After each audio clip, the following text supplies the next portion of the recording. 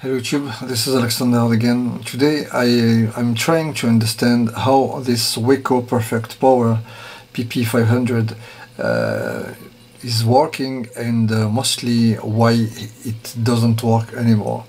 So this device gives 500 watts output with a square wave, not a real sine wave. But anyway, you can use this device on your car for to use your 12-volt batteries for to feed any power consumption devices which need the main where you are in your car or anything like that. So I take apart these devices, and you will have it here. And so what you can see here, this is the input here, which have a very big cable because this kind of device uses lots of current. Here you see the fuse, which are huge too, because this kind of device use lots of current to provide 500 watts output, which are 500 RMS in this case. So you will have the DC input coming from here to this capacitor, which provides a good continue value to this MOSFET. You can see here there are 4, and they work like a switching power supply can do to give square signals to this coil. After this, you have you work over square wave, the same square wave like the entry, but to the output with the high voltage, and this high voltage frequency is rectified by this high speed diodes, which you can see here, and this voltage is filtered by this capacitor. You can see a missing capacitor here because to make some investigation, I dismounted one of them to try it to see if this capacitor presents any sign of damage, but this is not the case. To begin my investigation, I just tried to measure with the ohm impedance something to found when the device is not connected to anything. If there is a short between the leads of this capacitor, and of course I found a little short of 50 ohms, which means there is something consuming lots of current in the final stage, which was compound with these 4 transistors. So my first thought was about these diodes, which are here to protect, to give more protection to the gate of this transistor. Maybe this is for this, but it can be a protective diodes to protect just the gate about any other parasites or something like that. But I'm not really interested by why this kind of diodes are here.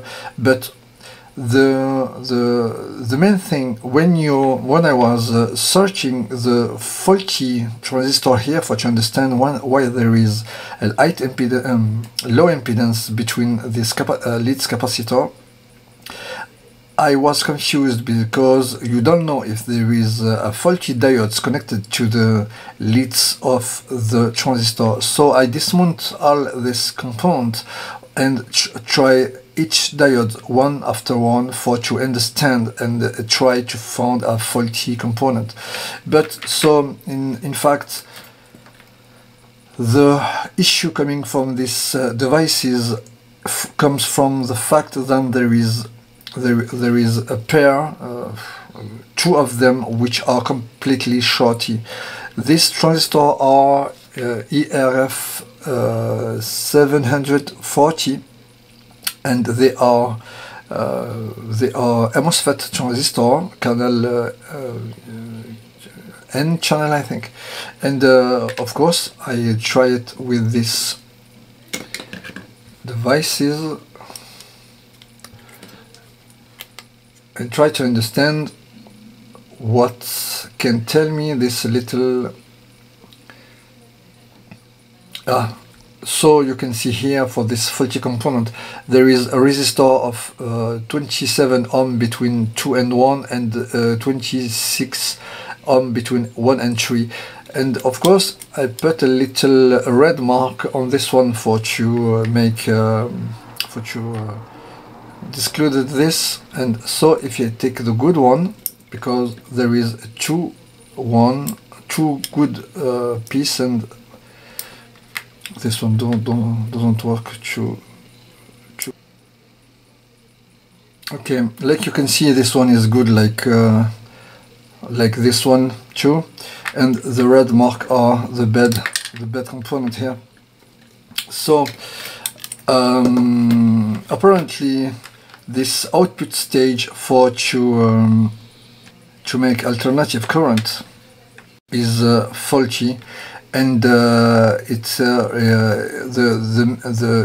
remained me to understand why this transistors failed. So for to try to understand if there is faulty signals for to command the gate of this transistors, you need to understand and to see if there is a continuous signal on the gates, and you need to be sure about that before to purchase a new component like that for to try to repair these devices.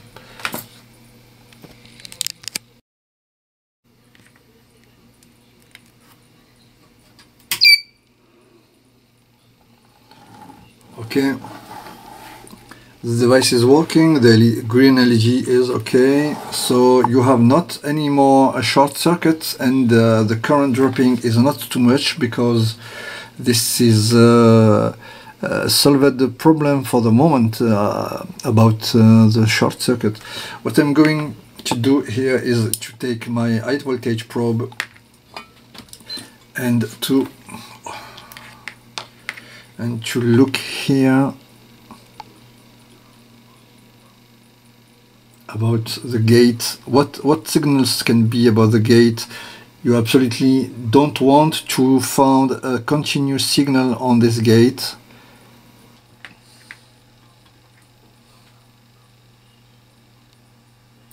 You can see here the signal driving the stage level, the output stage level, for to recreate the alternative current with this kind of Pondo Weston, but only for to recreate alternative current. So this is the third output and the fourth output here, and you can see this ondulation is, this wave comes from the fact that then I use only my chip here, and I don't use this one, because for to be honest, in this case at this output there is no real ground, and this is what we call in French masse flottante, and so you can just find the signal without, because this kind of scope are very sensitive. You can just use your chip here for to detect any signal without connecting the ground anywhere. Okay, so in fact the output signal here for to recreate the output square signal seems to be okay. So for to understand these devices, you just need to understand then the DC component voltage from your battery go through this fuse, which are huge in this case, because this kind of device needs lots of current. They are filtered quickly for to decrease the impedance of the line with this little capacitor, and you can see one of them here is a little faulty and bulky. I think you need to change this one, because he have a very bad appearance. So this is not the priority for the moment. But so the DC current go through this component and go to this MOSFET, which and the voltage and the current are sent to this coil with a switching effect, because this is a switching power supply, like amplifier can work. This is exactly the same case for the power amplifier for your car.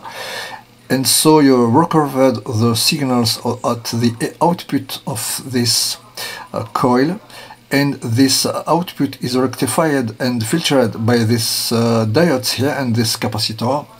And so the continuous signals coming from this coil and this filtering go through this pond. It's made like pond Weston with this MOSFET transistor, and you have a dedicated integrated circuit which recreate a square signals for to feed the output you can hear.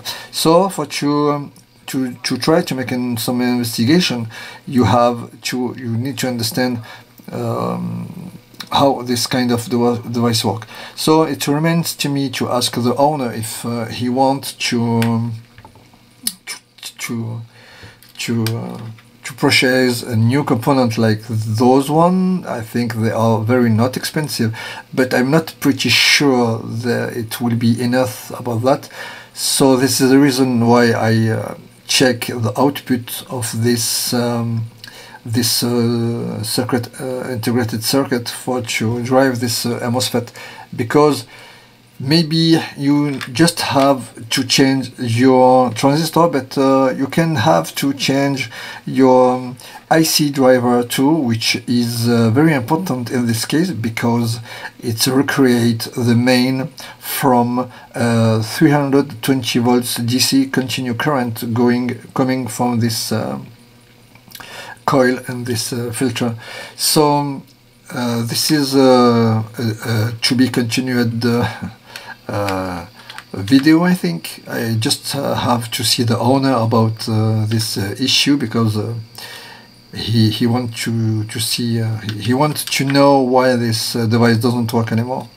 So this is all for evening. I think I need to see for the moment, and till you see you soon.